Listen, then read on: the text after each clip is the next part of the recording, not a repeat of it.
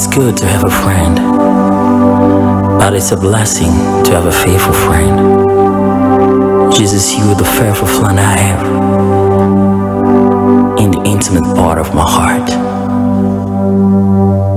It's good to have a friend, but it's a blessing to have a faithful friend. Jesus, you are the faithful friend I have in the intimate part of my heart. Hello everybody. Oh, I'm happy again seeing you together, waiting for a wonderful TV show, Let's Speak English, for learning, okay? You know that we are used to learning. I'm used to teaching you. And when I teach you, you say, thank you, Mr. Mike, thank you, thank you. You often do a great job. Thank you very much for congratulating me. God bless you. You encourage me. That's the reason why I keep on doing what I'm doing. I keep on doing what I often do, okay? And I have to bring you the message of hope, okay? We know that for the time being the situation is difficult, you know, but don't despair, okay? Don't despair. You have to think over.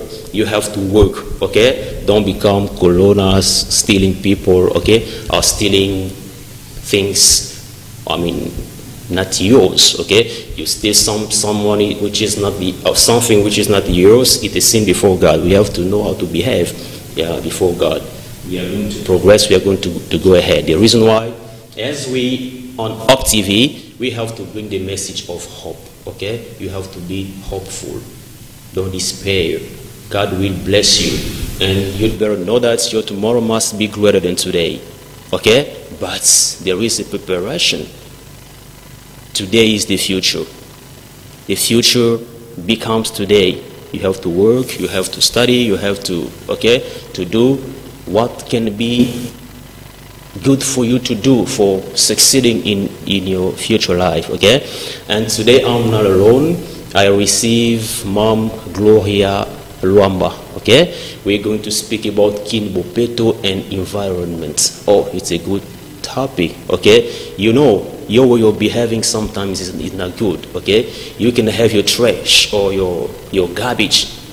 You take your trash, you go to throw in the gutter, okay? And tomorrow when it will be raining, you'll be flooded, okay? It's not important and crying the government come to help us. No, you have to change your behavior, okay? I present Mom Gloria. How are you? Yes, I'm fine, sir. And you? Yes, I'm all right. Can you present yourself again? Okay. So my name is Gloria Lwamba. I am an entrepreneur. I work in the environment sector. I own and go non-governmental association and a communication firm called Phoenix Communication and Saga Africa magazine. All right, it's nice. And why do you choose to work in the environment sector? Because the environment sector, we shall say the truth, is the only sector that really reunites people. You can be a footballer, a musician, a politician. From the majority or for the position, you need a clean environment for you to work. So it's a peaceful sector and it's a priority in people's daily life. This is why I choose to work in the environment sector, and also because it's a passion. Okay, yes. You need to clean your environment. Okay, this is also the way of having the breath of life, okay, for breathing a good oxygen. If you live in a bad environment, it will not be good for your health. You will not be good health, okay? But Mom, the job you've chosen, yes, here in Congo, in Kinshasa precisely, even the state of mind, people's state of mind here, okay? Mm-hmm. Don't you see that it will be a hard work for you? Yes. I need to admit that this is a hard work because the concept of recycling trash, it isn't known by people. People don't really know what can plastic bottle create. Like, they don't know that with plastic bottle you can have a job, you can create your own job. This is why it's one of the most priority of our work. We are doing a lot of sensibilization. We are going in markets, talking to people, you know, for people to learn, to know what can plastic bottle trash can bring them and can resolve their problems. All right. And what do you think about bopeto? Bopeto is concepts. And first of all, I need to be positive and optimist and say that it's good to have this kind of initiative. It's really, really good because, you know, with bopeto today we are seeing like in people's are opening their bars, like nightclubs late, so they are giving times to people, like to children, to read, to write, and those kinds of, and to study. But the problem is that bopeto is managed by people who don't really know the concept of recycling trash. This is why we are seeing youth on roads brushing, you know, doing those kind of things. But this is not the real concept of cleaning the environment. It asks a lot of things. It asks techniques. It asks to associate themselves with people who, you know, who have skills of recycling trash. So yes, the concept is okay, but the problem is people who are doing that. They are not really experimented. And you know, the truth also, let us say the truth. The truth is that they work maybe because they are paid, and you know, they need to associate themselves with people who work in goals like us, you know, and then I think the concept can be a success. You say they're doing this job, okay? I mean, for the sake of doing, they have to contact someone like you, okay? Yes. And how can they join you? Because sometimes they are doing without knowing how to seek, how to look for someone who can help, okay? How can they join you? We have a Facebook page, we have a Twitter account, and we have a lot of articles in Google. We have a Gmail, and we also text them, we write them. But the problem is not even how they can join us. The problem is how they can answer when we talk to them. This is the good questions. Okay, and yes. How can people feel the impact of bopeto? If people want to feel the impact of bopeto, first of all, those who are managing bopeto shall know that Kinshasa is a big city. There is a lot of people. If you need people around you to feel the impacts of what you guys are doing, they need to associate themselves, as I was saying, with other people, to have a lot of people working. When there will be a lot of people working, then the majority of the population can feel the impacts. Okay, you say when there will be a lot of people working, don't you know that here in our country, I don't know the kind of work you're speaking about, because here in our country there's no job, we're struggling for having a job, difficult. You can see someone studying, okay, after completing university, he goes to beg a job, you know, you write CV and so on for begging. Okay, are there some strategies of showing people how to create or becoming an entrepreneur? Yes, I need to say something is that the new generation of innovators, our NGO, aims to promote innovations. Okay, so for me, I always tell youth to not write a curriculum vitae, no, to create their own jobs. But if they need to create their own jobs, they need innovations. There is a lot of people outside there who are smart, who know how to create things, but they don't have support. And this is a big problem of our governments. And I really hope that things can change now. You know, what I would give them as an advice is they need to go in different associations to learn, to get skills, like to have formations, and to go in entrepreneurship, but not on like curriculum vitae and those kind of things. But Gloria, before creating, we have to have money. We have to have the funding, okay, something to start the business of the work. Yes. How can we start without money? You know, I'm even ashamed of answering to this question because it's a difficult question. And in these questions, I must say the truth. The truth is that banks banks outside there don't give credit to youth. They ask for things like give a house, give a car, give something for there to give you money. But let me just ask a question.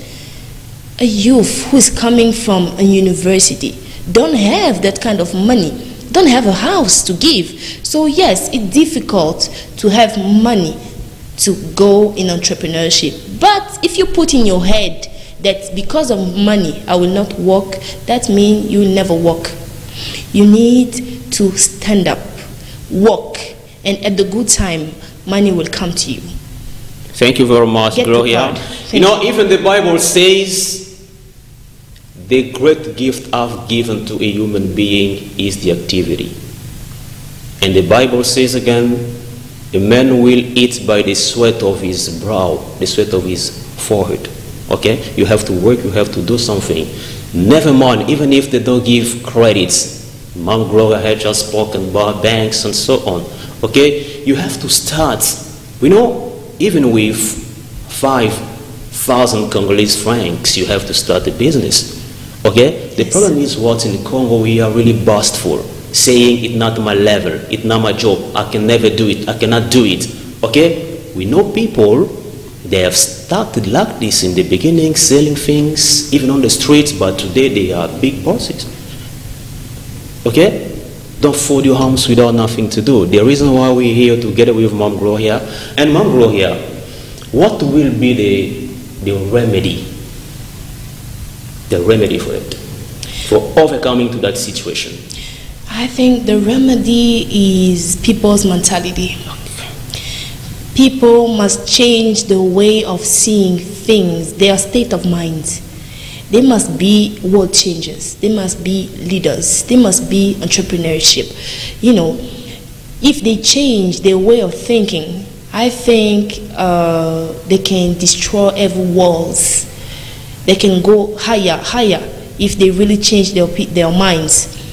The remedy, the real remedy to fight against the poverty is to change the mind. Because let me just tell you something, is that people don't know, but when I start entrepreneurial, I start with 1,005 friends. So it's minus $1. You know, but I was passionate. I wanted it. Because I wanted it, I go for it. I didn't see money. You know, the state of mind is really something. It's really something. If you want to succeed in life, not just in entrepreneurial, you need to change the way you see life. You have to change the way to see, your way of seeing the life, observing this life. Okay? Mom says you have to be a leader. You have to be a leader. And I want to know, I'd like to know, who is really a leader? Because sometimes they don't understand a leader. Who is a leader? Thank you for the questions. First of all, I would like to send some greetings to my pastor. The last time I've been part of his training on leadership, Pastor Esperance Mbakadi from the Mangembo Church, he says something. He say leading is also the capacity of creating others leader. When you are leading people, your first work is to bring them to become leaders of tomorrow. Mm-hmm. We also see a good leader on his ability when he's absent to create leaders who can replace him. A leader is someone who knows how to manage people, who have a vision, who is positive, and who have an objective, who teach by example. And yes, this is a leader. No way to say, okay, this is a good answer. Thank you. Okay, a leader. A leader is the one who inspires. A leader is the one who is capable to change things, creating other leaders. Mom, thank you very much. You're welcome. Okay? You're welcome. Okay. Is cleaning environments yes. a priority in our society? Yes. it's a priority because we need to say something. Just take the case of Ebola. It's because there is a lot of dirtiness around, a lot of sickness in Africa. It's because, places are dirty, the water here, plastic bottle over there, and no one is managing to clean it. If we need our child to grow with a good health, we need to clean the environment. If we need our child to go in school, today we are talking about free schools, we need a clean environment. I don't think that a child who is sick will have the ability to go in school. I don't really think that. We are talking about entrepreneurship. The president said that he will promote entrepreneurship in Congo. But the truth is that if the environment is not clean, who will work? No one. Yes, and let me just give an example. When Ebola, they didn't find the solution for Ebola, no one wanted to come in Congo. So yes, I think it's a priority to clean the environment in Congo. Congo is a big country with a lot of mineral, but people don't want to come in Congo because of war, and also because of Ebola. Now we can understand that cleaning the environment is important for each one of us and for the development of Congo. Okay, I've taken something when you were speaking about entrepreneurship, right? Yes. Who is an entrepreneur? And another one, what the difference between an entrepreneur and a coach? An entrepreneur is someone who produces and sell what he produces. An entrepreneur, he is really different with a coach, because an entrepreneur needs to know every level of what he is doing. He is at the same time managing peoples. He is in the HR. He is in money. He is every place. An entrepreneur is different with a coach, because a coach don't sell concrete things. No, a coach, he is like a leader. Okay, you can be a leader and not being an entrepreneur. So yes, the good and the simple way to know the difference between an entrepreneur and a coach is that an entrepreneur produce and sell. A coach don't sell. A coach lead. Thank you very much. A coach Thank you. doesn't sell. A coach leads. Okay? But mom, sometimes we're crying, this country is bad. This country will never change.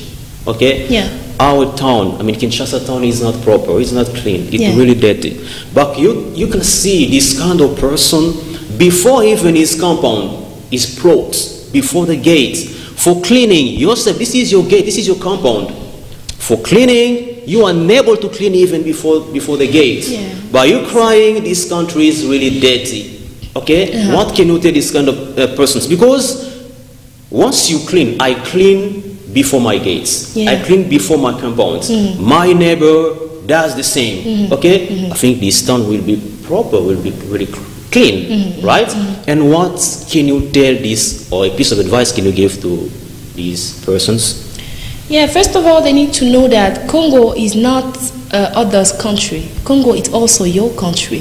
When they are doing those kind of things, they need to say to themselves that they are not doing those things for the Congo of Lumumba, for the Congo of Mzee Laurent Désiré Kabila, but for their Congo, for the Congo of their child. So they shall learn something, is that something in French say that you can't build Roma in one day. No. So they need to act, because most of them, when you understand them speaking, they say, it's not me who's going to change this country.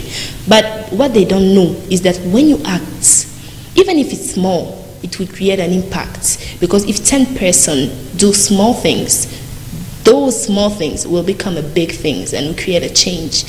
I'm here to tell them that this country is not only the country of Lumumba, it's also their country. And they need to work to clean the environment, to clean their house, for them to change this country and to have the development they are seeking in this country. We are in Congo. Yes. Okay? We are not living like animals. We have got authorities. right? Speak about the government. Yes. They are there for leading people. When someone is going aside, you come, okay, you have to behave like this. A driver, you have to behave like this. Yes. And so on. Yes. Okay? Yeah. Thus, the government has the part of responsibility because they are letting people like this. You know, let me give you an example. Last time I was inside of a bus, I was going somewhere, and we were together with a father. He sat together next to me, and that father bought a soft drink, drinking. After that, he gave me the bottle for throwing outside because I was next to the window. Wow. Okay, I said, Father, it's not my habit. I cannot do it because I will destroy my country. This is the way of destroying the country. Good. And that father told me, who are you thinking about?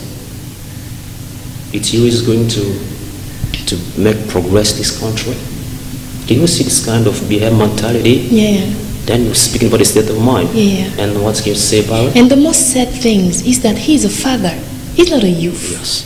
And this is the most sad part of the story. You know, I can't even imagine him throwing this plastic bottle outside. I'm imagining a father who is aimed to teach a generation of people. Yes. He have childs. He have a family. What kind of example he's going to give to them? And this is the most sad part of the story. And I need to congratulate you. Let me just congratulate you because Thank you. most of people wouldn't have this courage to do that.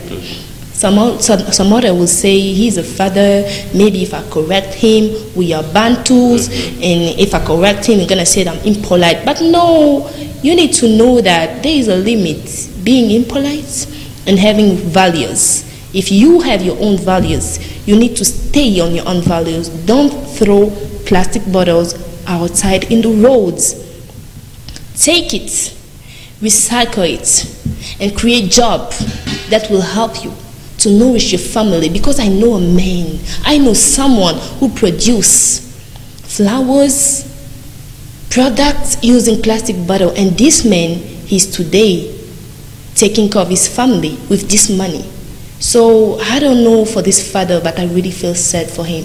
Okay. And I can just conclude on saying that today we can see that being youth is a state of mind, and this father, I don't know what kind of age he got, or I don't know, but he's not youth. He's not youth anymore. Thank you very much. And the Thank you. government, this kind of person, you can see someone throwing like this. There is a policeman inside. There is the policeman there seeing the way that the one is behaving, but he does nothing. Okay? Yeah.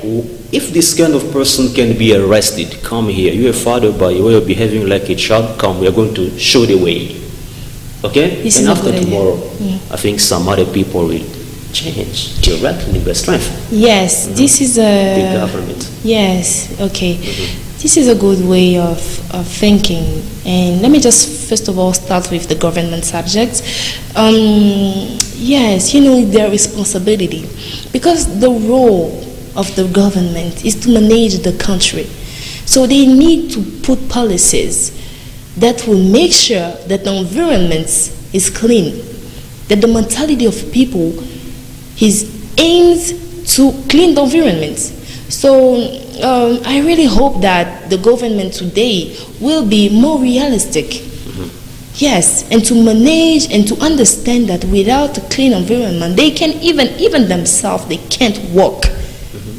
If there is pollution, they can't walk. I'm seeing them going in forums like climate change forums, but the truth is that they need to walk. We need to see results in Kinshasa, in Congo. We need to see results. And yes, you were saying. Don't you see that the result is just for sharing the post? You know, you're going to add something about the government, the new government. Okay? Yes. Before this new government, they were talking, discussing, you know, I have to take this part, you know my part, you know this. It means they are there for themselves or for us people. Oh, this is even sad to say about it, because today I was listening to a TV show, you know, watching a TV show, and one of the person just say, is being a minister a responsibility or it's a joy? Because people, when they say you're a minister, they're festivity. But no, the truth is that being a minister is a responsibility. Because today, they need to understand that the situation in Congo and Kinshasa is terrible. The environment is very polluted. The governor is there is a provincial government, but the truth is that we are not even seeing the results. They are talking about music, they are talking about people brushing words, but no, this is not really what people are waiting for. We are waiting for true solutions that will produce jobs. So yes, we need to say the truth, that the government are not working. They are not interested in the environment. What really interests people is other things like energy, but the environment, innovation. Gloria, they don't care about it. Are you angry against the government? You know, maybe a little bit, but no. Let me just say no. Why? Because you don't laugh anymore when you speak. You're so serious. Yes. Okay. Yes, because you know, I've started with this goal since years ago. We have a strong experience. We have been in Ghana, we have been in Kenya, in Togo, we have been in different countries, and we are seeing what their government are doing for youth that work in the environment sectors. But here in Congo, you can even see the government is out, but I can even put my hands and say the minister will not work with youth. And this is sad. This is sad. We really need, as people like handicappies, peoples, you know, different peoples are represented. But recycling trash, people are not represented. People are not represented. Innovation, there are a lot of youth outside there creating things, producing things, but they are not represented. And this is sad. This is really sad. The government is doing nothing, but I really hope that things are gonna change with God's grace. We hope. Okay, and this behavior of celebrating, feasting after having been named by the government or by the president or the prime minister, you a minister, but you call all the family, you celebrate, singing, dancing. It means you singing because you're going to have much money, or you are there for the service of others. Yeah, this is the one sad things. It's a message, Mom. Yeah, it's a message. Yeah, and it's really sad because when you are promoted, you become a minister, and the first things you see to do is to create a party, to invite your friends. You are giving a bad message to people. You are telling people how money gonna enter in your house, but not what programs are you going to manage to change people's life. And this is sad. This is really sad. But I really hope, I can just hope, because you need to say the truth is that Congo is facing its first alternations. So we can't really say things will go wrong or things will go good. But we will be there to say the truth. To say when things are going to be okay and when things will not be okay. But for today, things are not okay anymore. Oh, so Mom, you know, those politicians are good speakers like you. Yes. Okay? They know how to impress people, how to attract people by speaking like you. They've been like you, coming on TV, speaking. Okay? They have good speech like you. And today, if they give you the post, or if you have a certain responsibility in the state, how are you going to behave? What are you going to do?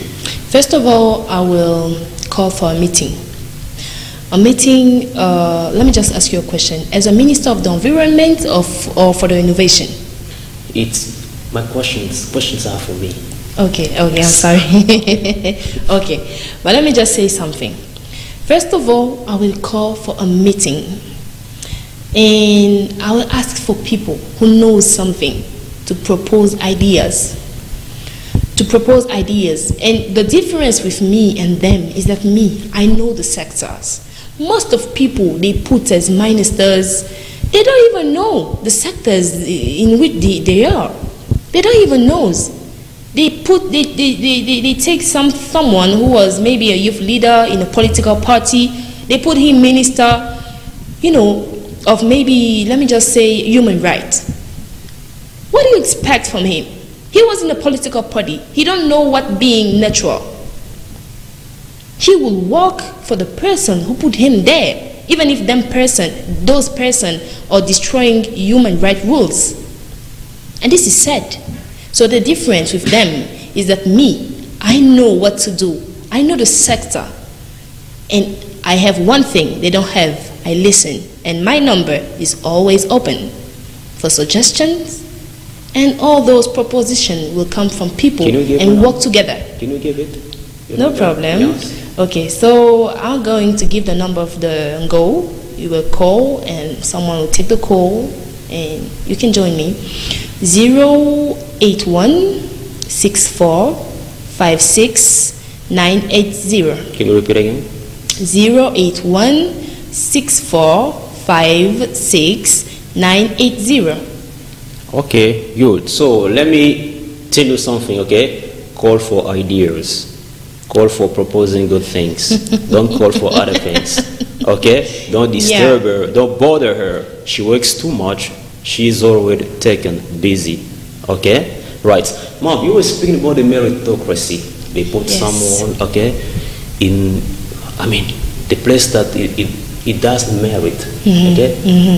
You were speaking about the meritocracy. But why, I mean, Congolese people or authorities placing people, choosing people who are not able to do things in correct way or in correct place? You know, this is a reflex of countries who doesn't want to develop themselves. I'm really sorry to say that.